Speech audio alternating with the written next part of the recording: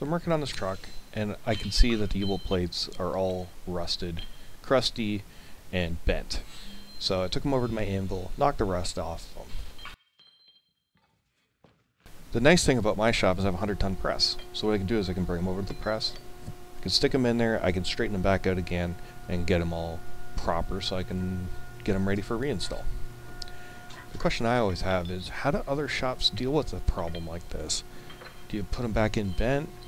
Do you have another way of straightening them out? I've always been curious because I haven't seen anybody else deal with an issue like this.